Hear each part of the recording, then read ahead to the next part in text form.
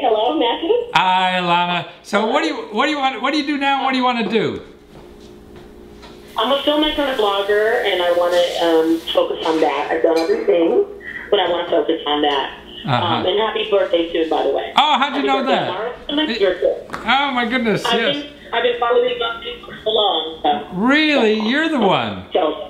Well, thank you. And I ordered your Fiverr services, and yes, I really need wonderful. And I need to get my situation straight so I can let's see. So, what is your blog about? My blog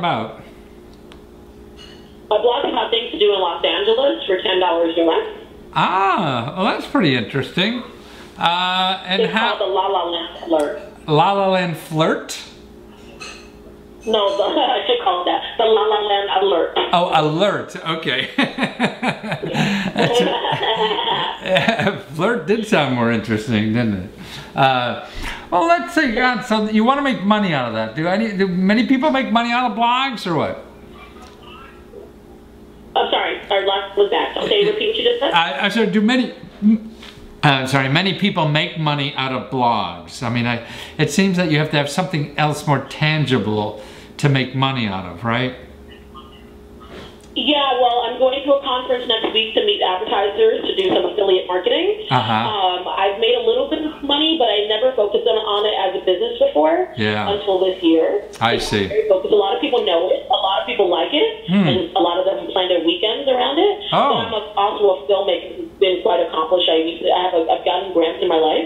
I got a grant from Disney, and that's how I moved here from New York. I was writing for Disney as a writing fellow. So I can get grants in New York and LA also. Well, that's pretty cool.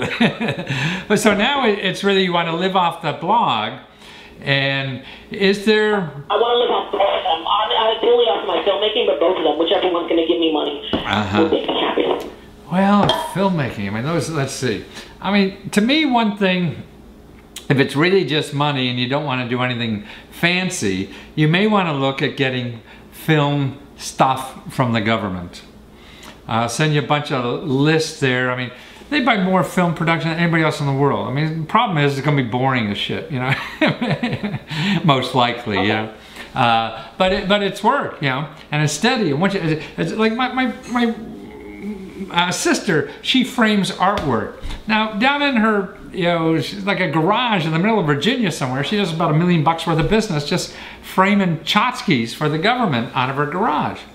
You know, and what? Yeah, exactly. You know, like awards or something, you know, the bureaucrat gets a little award or something and they send it to her, the frame, you know.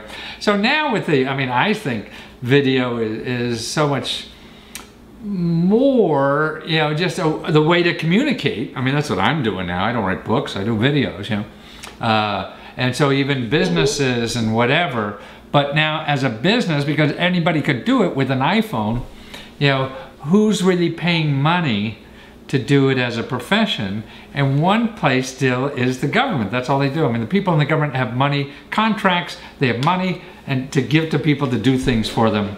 And their job is really to oversee other people doing all the work. So all the video that's going on, you know, and you have a shitload of credentials. Now the problem with that, though, it may take, you know, 4 to 6 months or something to learn the system.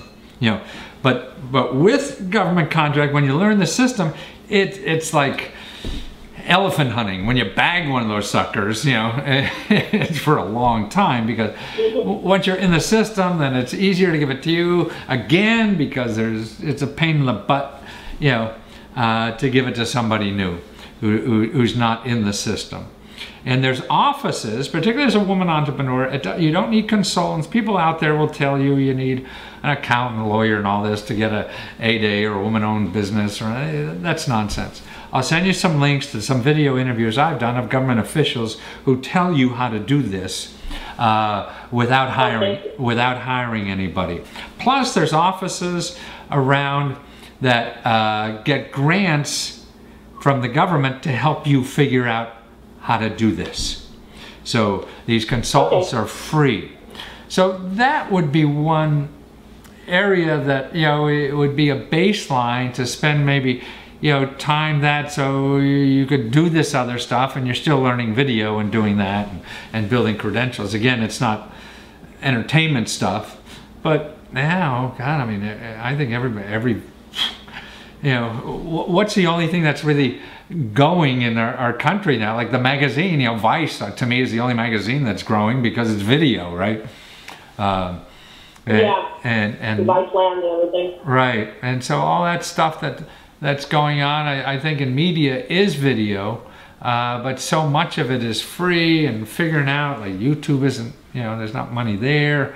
For other people, there may be, I mean, to me it's commerce that wants video versus trying to sell commercial video to people. I mean, that must, that business. I mean, Disney has a line in front of their door every day, for doing that kind of stuff. So how do you make it pay? So maybe your artwork can be more the blog that you're interested in, and you really are doing this other work as a more steady thing.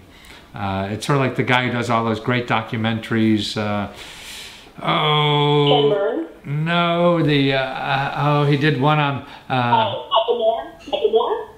what's his name? He's an older guy, been around a while, but he just did one on McNamara and the end of the war and stuff like that. But he does commercial work a lot on the side, to keep going, and does these great documentaries. We got a second or two. I'm going to give you an email, okay? And send me your email. I'll send you all the stuff I'm talking about. Your session has ended. Please take a moment to rate this session.